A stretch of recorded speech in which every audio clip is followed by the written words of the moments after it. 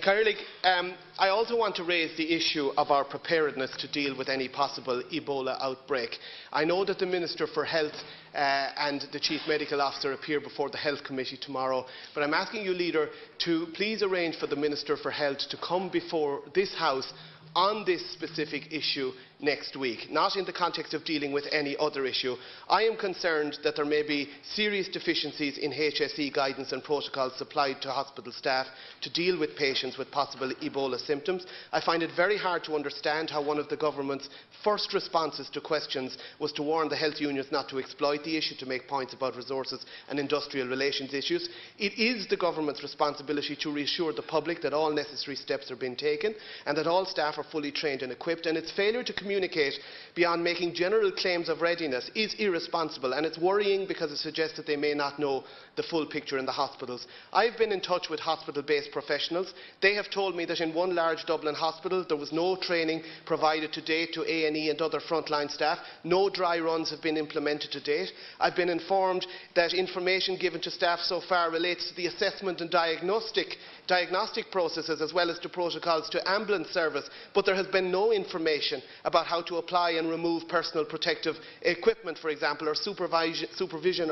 or observation of the removal of such equipment. I want to know, is all that true? Does it matter? And does the Minister know?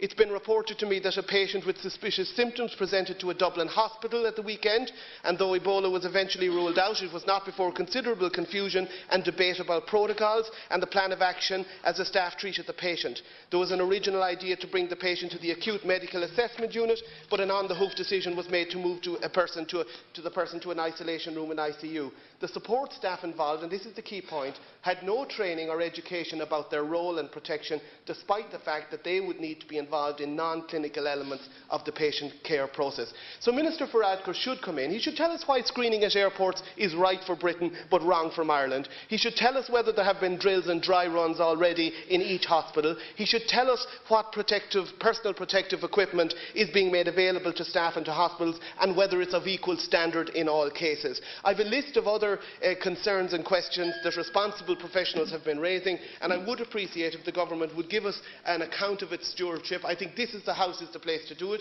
I look forward to hearing what the Minister and the Chief Medical Officer have to say to the Health Committee tomorrow. But in any event, I think the Minister should come before the Seanad on this pressing issue of public concern next week, and I will push the matter to a vote if necessary.